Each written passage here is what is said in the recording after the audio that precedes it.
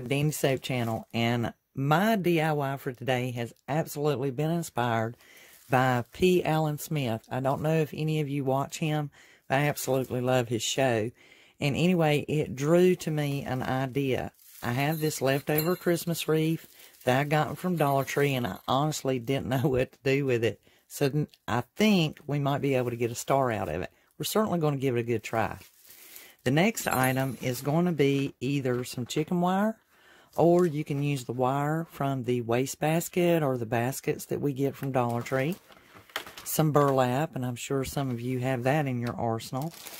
Some reindeer moss, or floral moss rather. This is actually the floral moss from Dollar Tree. It will work better because it's kind of like in a sheet. Or if you have picked up the Flora matte sheets from Walmart, these have a sticky back on them. We're going to be using hot glue, so have your glue gun. Let me clear this off here and we'll get started. In regards to this particular wreath, I am going to show you that on the back side here is just a twist tie for this bow. So we're going to take that off. And besides, it has a bell, and we definitely need to remove it first. So the bell was tied on by this golden cord. I've cut that, and then the bow was twist tied on, and I save all this for later DIY. The next thing, of course, is this price tag, which, you know, may come off when we're unraveling this. The other thing I wanted to show you is about anywhere on this particular wreath, it is kind of twisted around, and I haven't found the per se beginning because I did want to share with you guys what I'm doing. So I started kind of untwisting it, and it's wrapped around this wire. So I may end up, which is what I'm going to do, is clip it so that I can have a starting end and just unwrap it from this wreath. So you guys will have to do the same. Once you removed all that garland wrap around it, you'll have a wire that resembles this. There's actually two looper wires that this slides into, and it locks them into place. When I was pulling and yanking and reshifting them, I didn't get them asphyxiated correctly, and mine actually blew off in the room here somewhere. So the idea here, though, is we are going to be shaping this into a star. So if yours come apart, that's fine. Don't worry about it. We're going to work it out from there. So the next thing is forming our star. Okay, on each end of your circle, where it came apart, you're going to bend it at a point. And I literally just have the circle apart, and I've taken and I've bent it to a point, one in my left hand and one in my right hand. Now that I've done that, I want to meet these, and down here at the opposite end, I'm going to form it in sort of a point. Just, you know, follow me here. So you've got a point here, and then one here. And believe it or not, this is going to be our very top one. And then you have your bottom ones. So to form our 5-point star, we need the sides to become pointed. So we have our triangle per se. And, you know, this does not have to be perfect, but it's going to be pretty close, because if you're doing the middle down from these two, then you'll have kind of like a funny looking heart. All right. So in order to get these two at a point, think about it. We have to go outward. So since we made these two bends at hand's width, this one we want to stay at hand's width.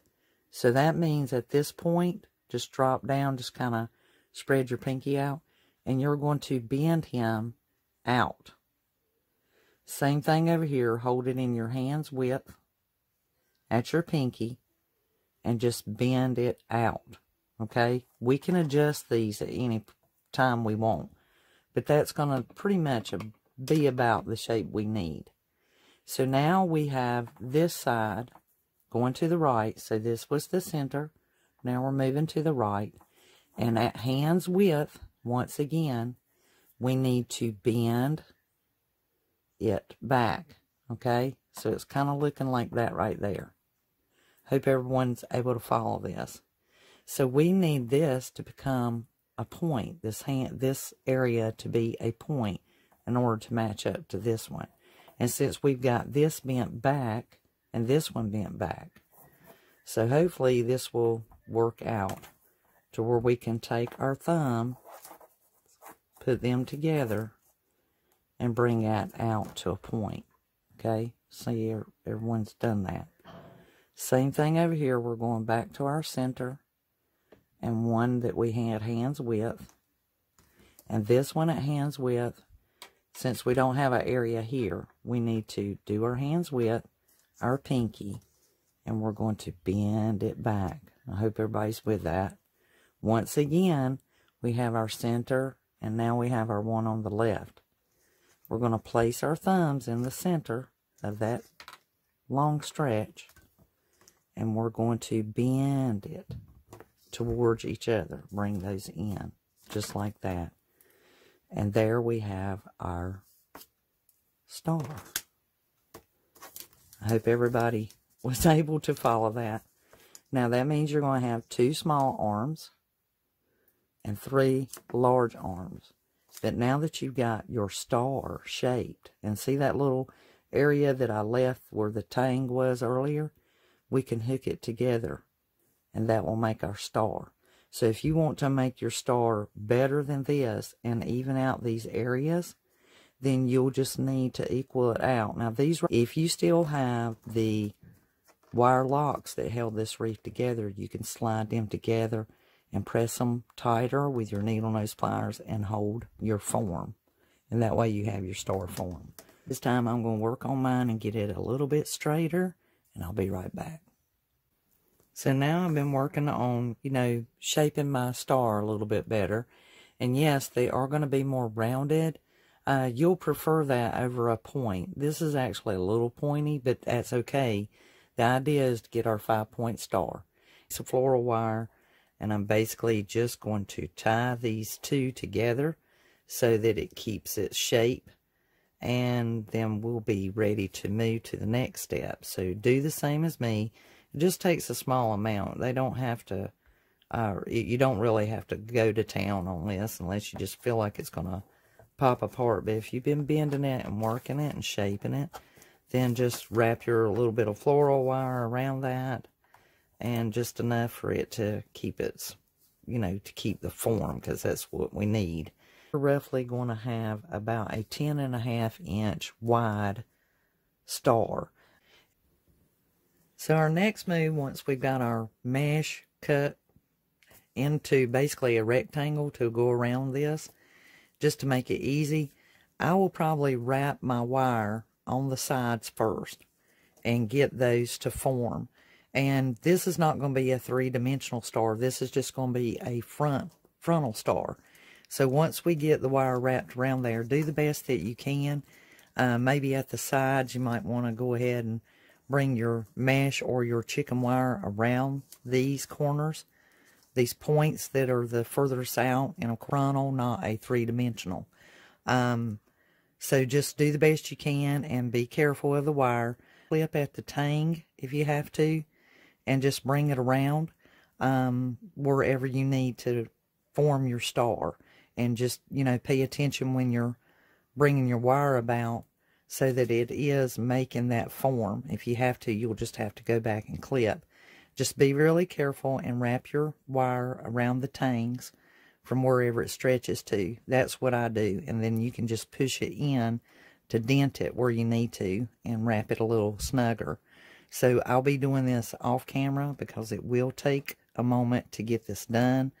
The points are not going to be a big deal because we're actually going to be covering this with burlap, and that's what we'll be sticking our moss to. So I'll be back momentarily once I've gotten mine wrapped around.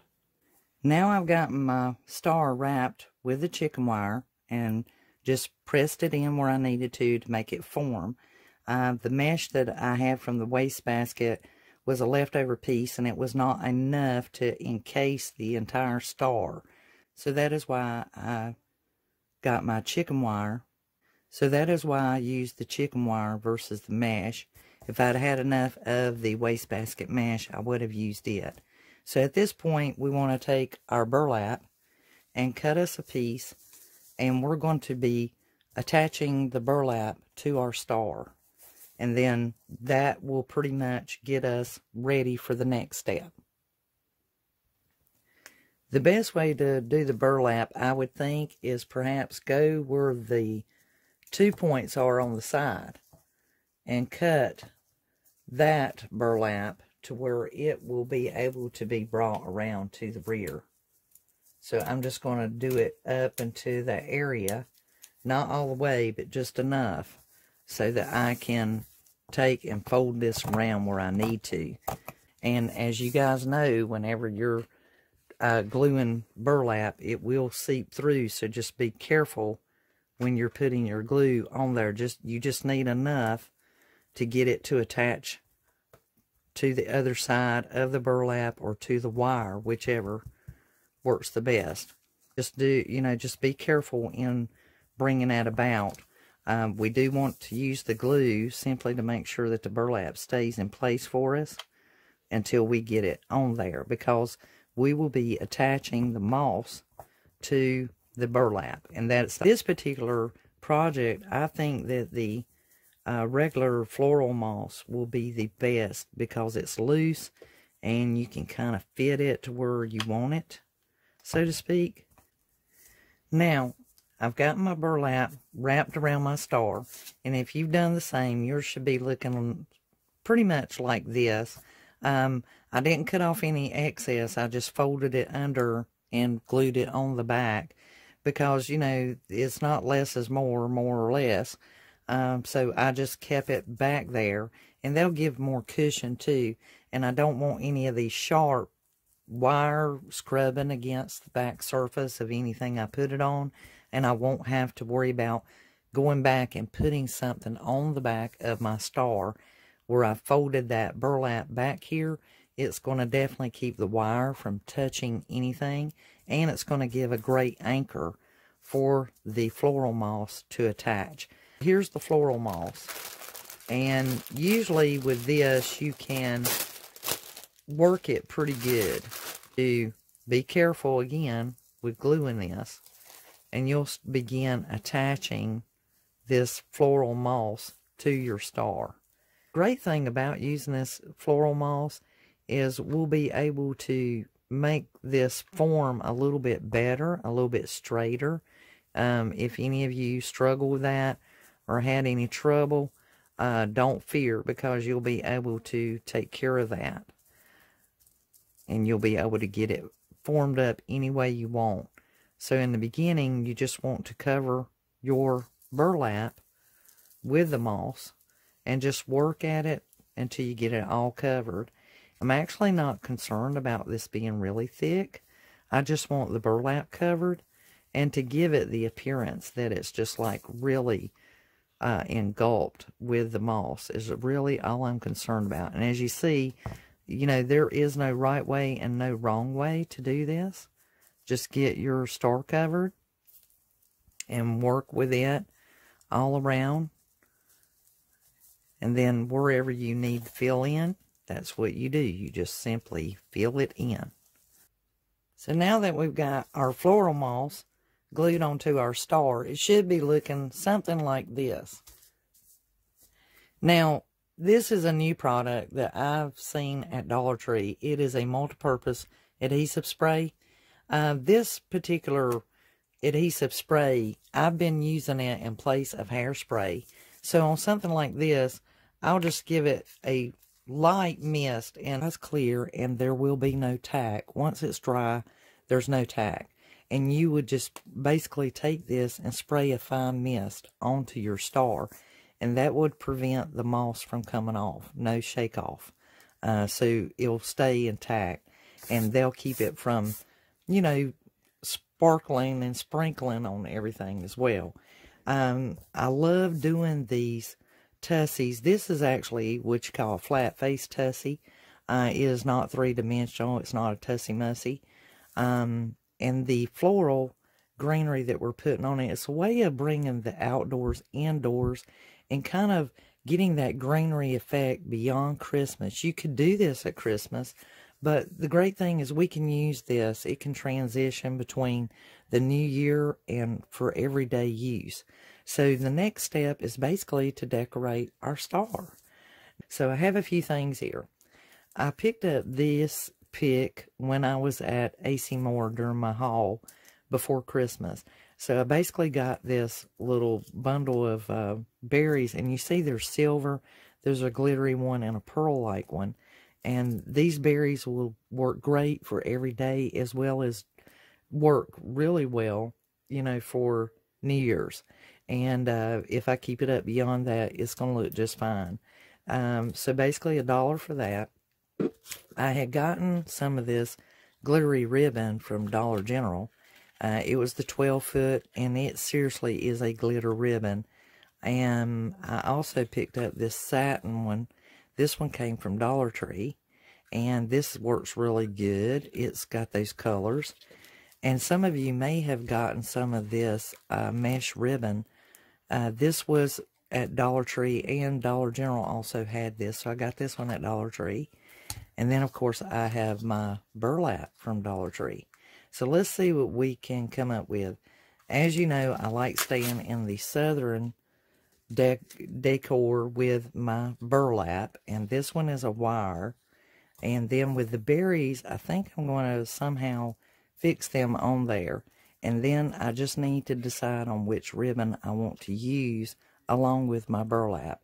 Either one of these will suit very well. They'll go really, really good.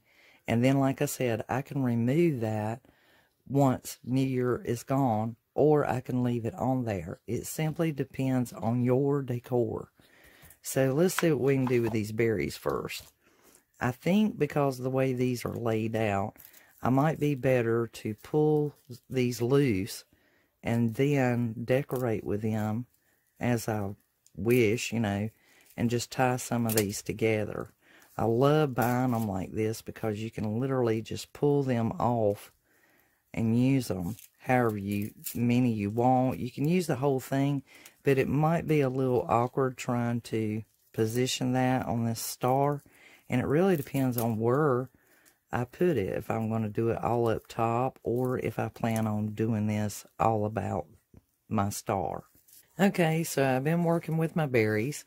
And I decided that when I pulled them all loose, I would twist them around each other and just kind of stagger them, almost like a descending waterfall effect. And I've laid them there just to try and model them and see, you know, just stage it and see how I want them to lay.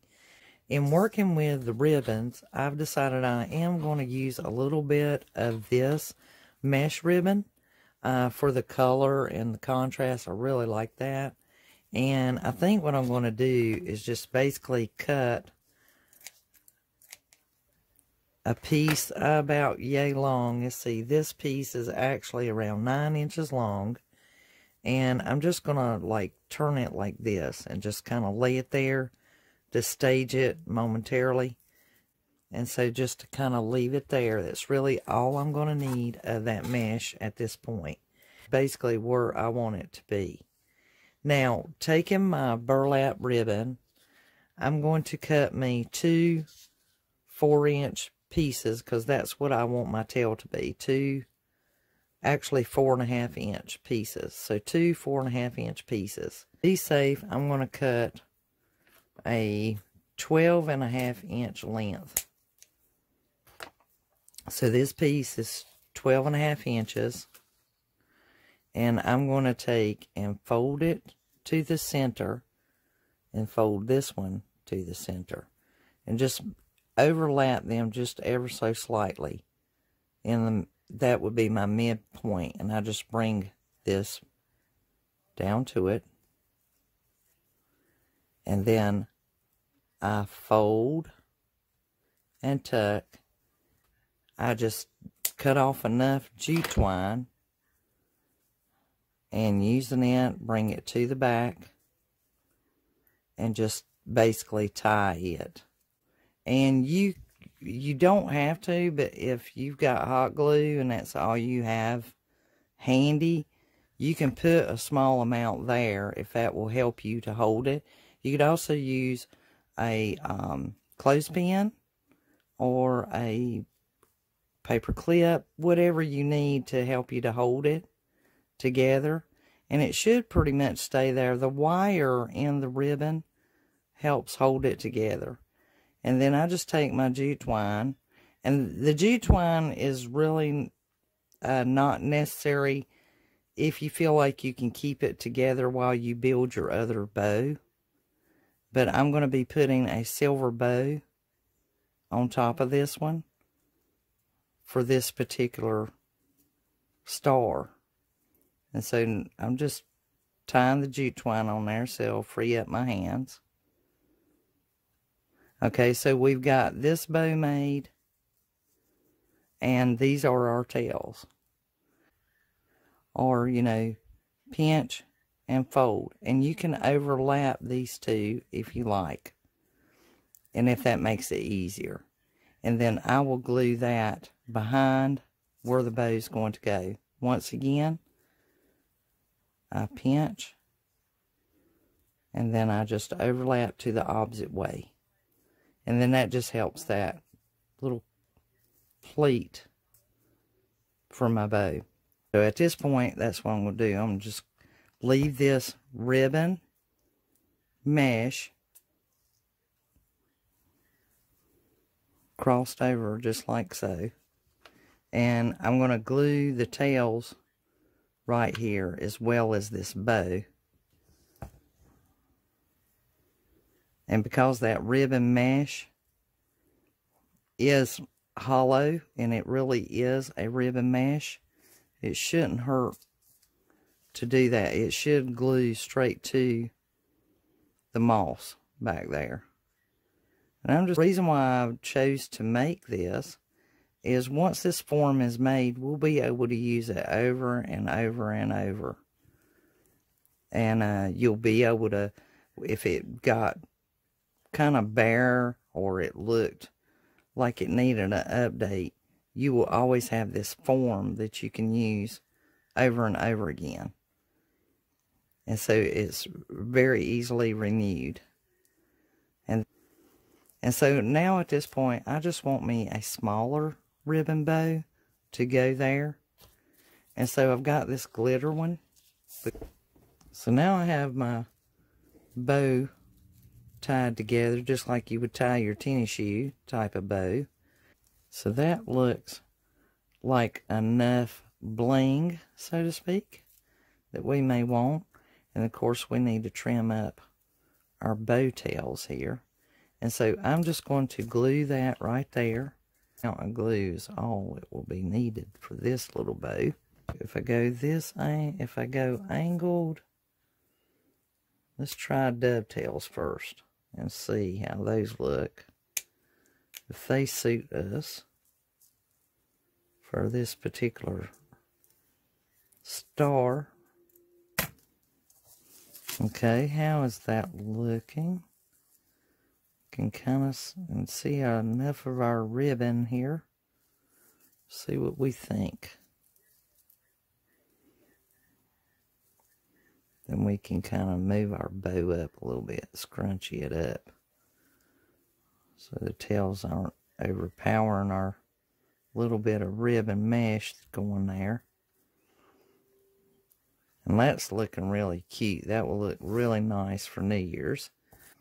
Just to be sure, I'm going to put a little glue on the very ends and then place them back where I had them.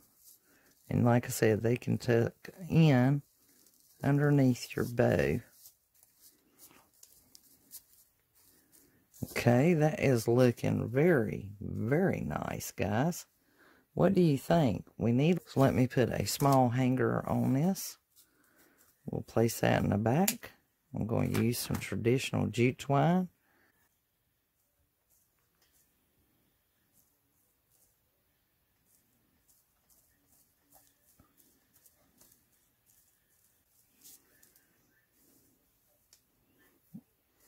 Okay, guys, we have our moss-covered star complete with bow and just a little bit of berries and some bling here for the new year.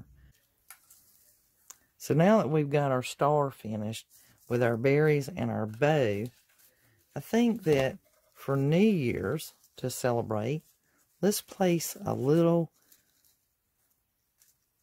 sash around our star.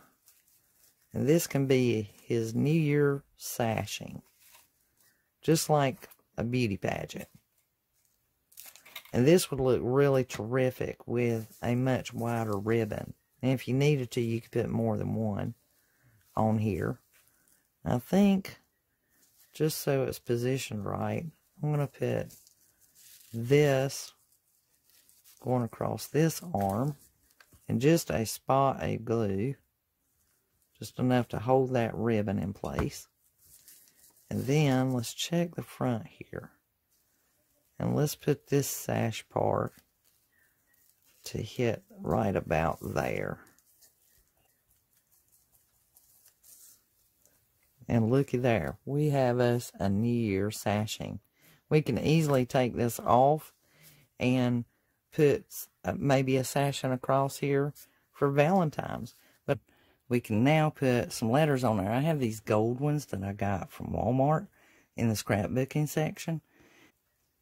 I don't know, I may just have to lay it on the moss. The great thing is, like I said, is after the New Year is over with, I can very easily change this out and put like a Valentine's on here. Okay, guys, I got the letters on there, and these are sticker letters.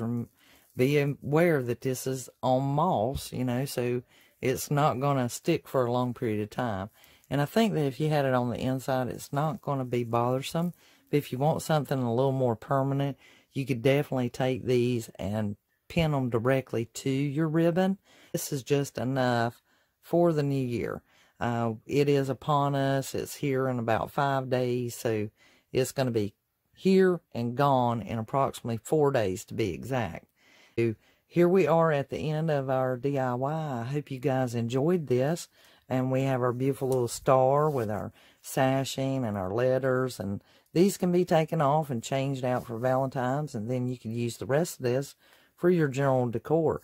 You could even take the little silver ribbon off if you like. It really depends on your decor and what look you're going for. This would work every day, year round. Like I said, the sashing and the Happy New Year, you would probably want to remove. And that's probably what I will do. But I hope you guys enjoyed this DIY. If you did, please hit that thumbs up. That right there, hit that thumbs up. And let me know. Leave some comments and tell me what you like or didn't like, or what you would do about it, what you would change or do differently, or maybe offer some suggestions. Additionally, if any of you do any of these DIYs, any of the projects on my channel, please tag me on Instagram. If you're not part of the gang already, go over to Facebook, Dandy Soap DIY. You'll see the link down below, and join the gang. There we can talk and chat and swap ideas, and you can make comments and post pictures beyond YouTube comments. And we do appreciate everything. I appreciate it. If you haven't subscribed already, I certainly hope that you do. And like I said, tag me on Instagram. Share this with a family or a friend or someone who enjoys DIYs. And until the next DIY, you guys have a wonderfully dandy, crafty day.